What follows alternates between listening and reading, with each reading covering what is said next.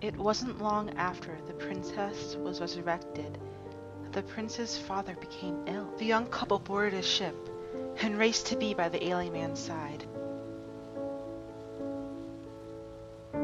But during the voyage, the princess fell in love with the ship's captain.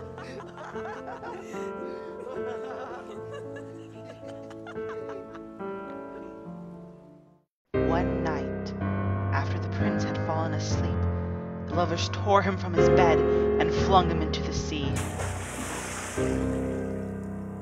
Fortunately, he had given the 3 snake leaves to a servant who rowed out in a little boat and found him. And like the prince had done with his treacherous love, the servant placed the oak leaves onto the corpse of the prince, bringing him back to life. He returned to the kingdom to find the princess claiming he had died of a fever at sea.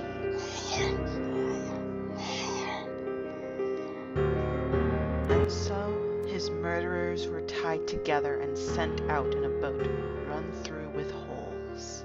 Oh, love, what a beautiful, vile serpent you can